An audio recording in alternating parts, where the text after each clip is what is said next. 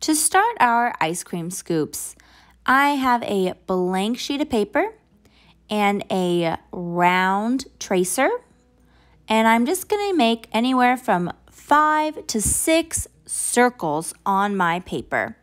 This paper is a light pink, so if you have a colored paper, I would use it. If not, white is fine.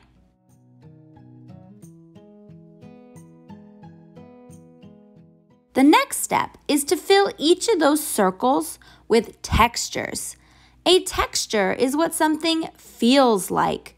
In this case, I'm using crayons, and I'll go around my house to find different interesting textures.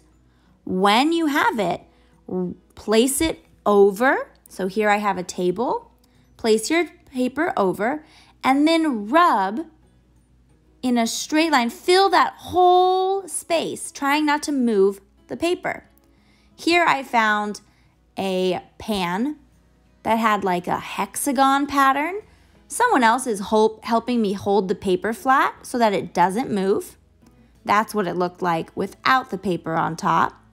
I also found this tile in my bathroom.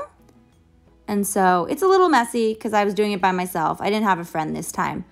But you can see I still managed to get a texture of that tile. The more you fill in your circle, the better you'll see your texture. Another thing you can do is find some leaves. I'm using this multi-leaf, but you can use whatever you want. And when you go over it, you'll get a nice image. Go around, find textures. When you're done, cut all of those circles out.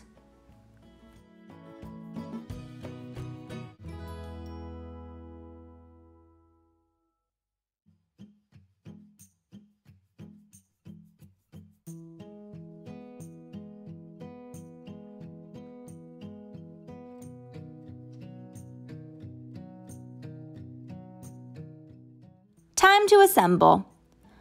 Start with the cone. We all love them.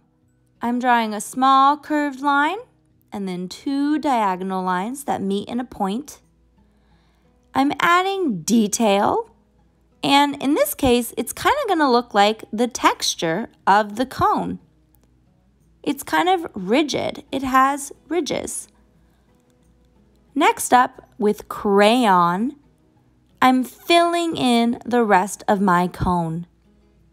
I like using both markers and crayons because even though they're both brown, they look different against each other. With a black crayon, color half the cone just to give it some shading. It's time to glue all your scoops together. Pick one of your circles with textures, flip it over, and go around the edge of your circle. Then place it so that it's overlapping with the cone. Pick another one, glue around the edge, and add it to your ice cream cone. You can see I'm stacking them on top of each other, so they're gonna overlap a little bit. This one is going on top of the scoop already on it. This is gonna help us make it look realistic, like real ice cream, and it's also gonna help us save space so that we don't go too far over this paper. There's the last one. I'm just lifting it up to make sure that the top doesn't stick. It will dry and be fine. At this point, you have a couple options.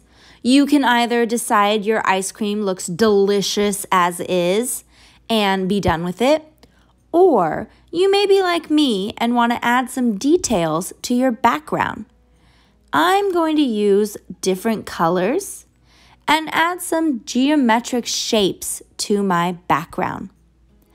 Either way, however you do it, I hope you had fun on your texture scavenger hunt and that you created the most delicious looking ice cream cone in the whole wide world.